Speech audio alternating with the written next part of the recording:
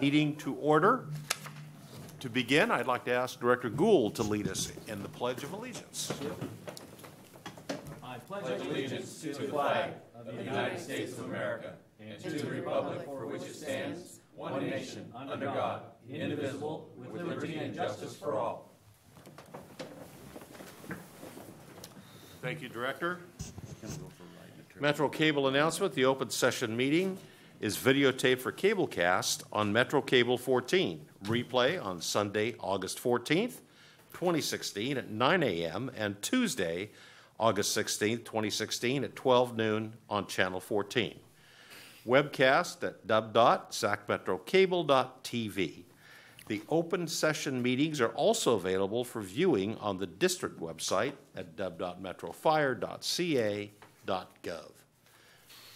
Madam Clerk, do we have any speakers? There are no speakers this evening. No speakers. Thank you very much. Board members, the consent agenda, are there any questions? Mr. Chairman, if it pleases the rest of the board, I would move approval of the consent agenda. Thank you. Mr. Chair, I'd like to just make mention of one item on the consent, if I could, for just a second. I think it's important that the community realize that in this consent agenda, there will be an opportunity for us to purchase 30 Lucas chest compression devices, which have been proven that technology time and time again to be a major plus when it comes to the survival of cardiac arrest patients. And so once again, we're leading the fight against death in that regard. And so I think this is a huge, huge win for the residents of our community. And so I'd like to congratulate the staff for all the hard work that they've been doing in getting us these devices into the system. And I have it on good authority that once they're here, we'll be monitoring very closely the effect that they have in our cardiac arrest scenarios. So we'll have some additional science that we'll be participating in after they're here, and that will be good for this agency. So congratulations to all of you that are involved in that. Thank you, Mr. Chair. Well said. Thank you. Now I'm looking for a second. I'll do that. Second the motion. Moved and seconded. Call for the vote, please. Director Mitchell. Aye. Gould. Aye. Orzali. Aye. Wood. Abstain. Kelly. Aye. And Scheidegger. Aye. Motion passes. Thank you very much. We'll move to reports. President's report. I have nothing to report. Fire Chief's report. Chief Wells. Good evening. Good evening, directors. My report will be somewhat brief tonight. I would like to thank everybody involved, the Community Risk Reduction Division and the single roles and the command staff and Operations Division. We had a fantastic open house at Station 106. That was on the 30th of July.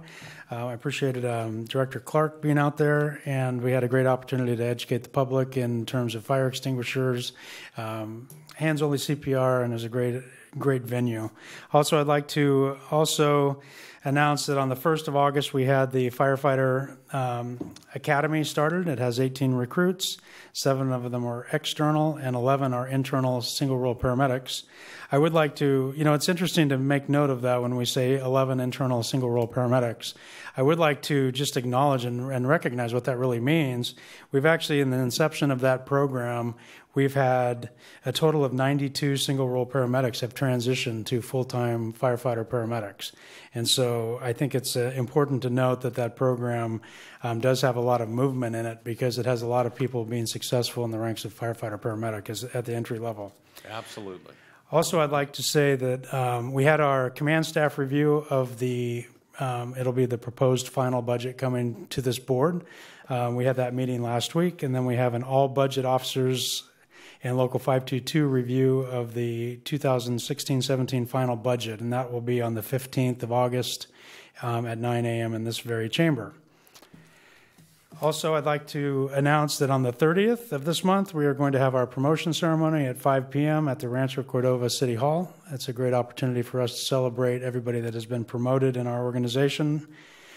And then we have in the logistics division as a logistic technician, Brian Spence. He's a new hire as of the 1st of August as well. So with that concludes my report. If you have any questions, I'd be glad to answer them. Board members, questions of the chief? Thank you for that report, Chief. Chief Bridge, operations report.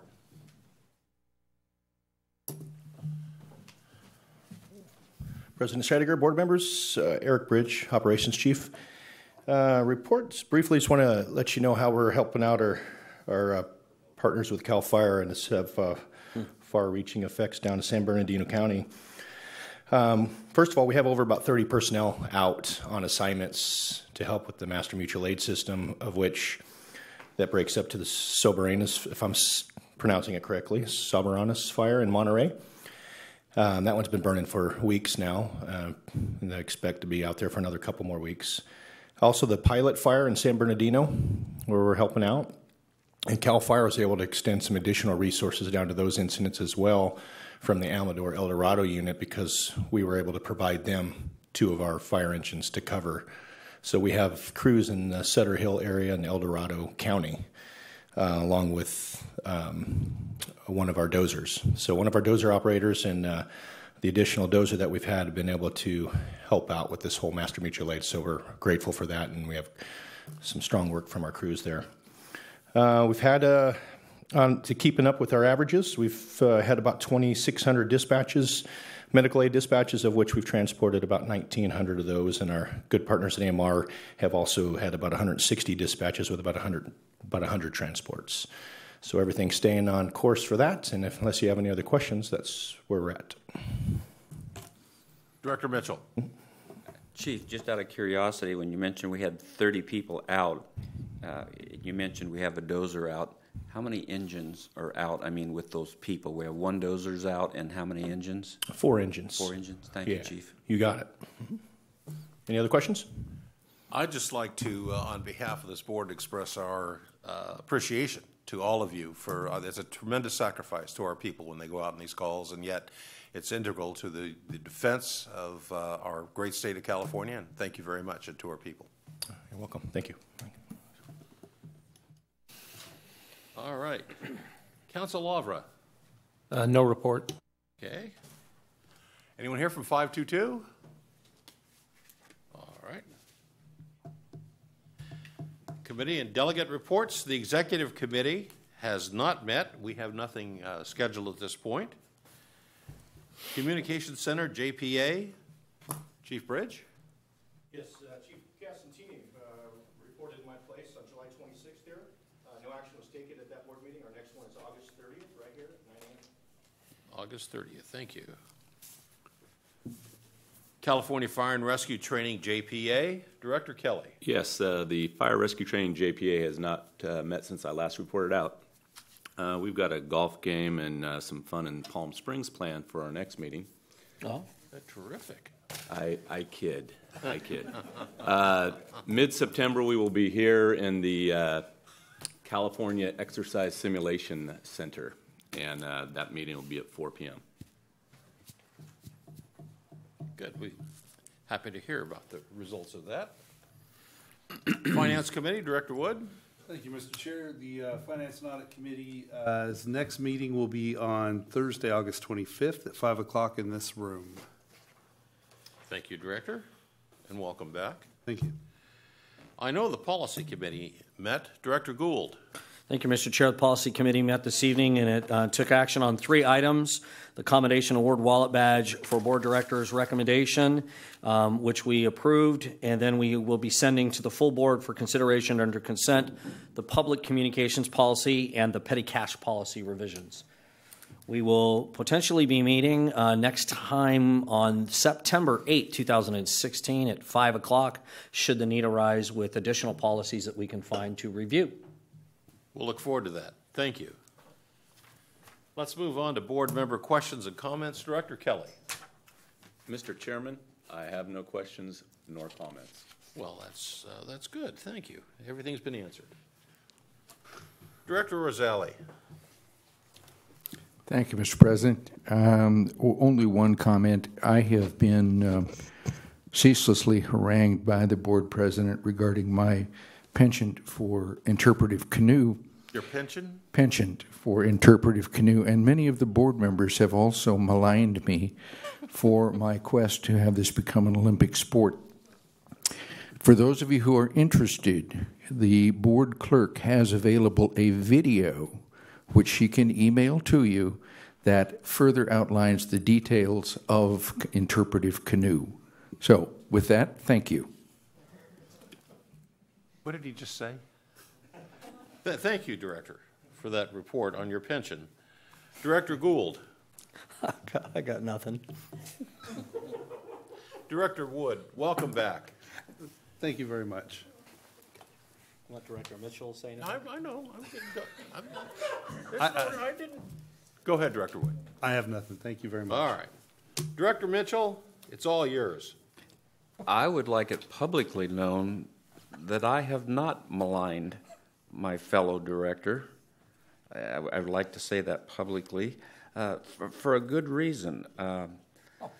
I would hope I would not be maligned in the future, because I'm going to be talking to this board about a lot of money and turbine engines, so I would not like to be maligned, so I will not malign. Thank you. Duly noted that you are not a maligner. What has happened? Nora Weiner. I think that concludes the board member questions. Before we close and adjourn to closed session, I'd like to ask us to all stand for a moment of silence and memoriam to Director Jones' mother, who recently passed.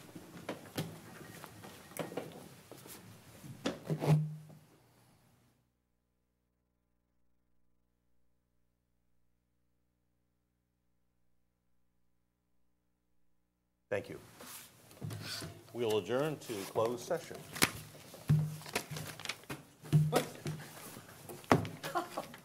I don't know what to say.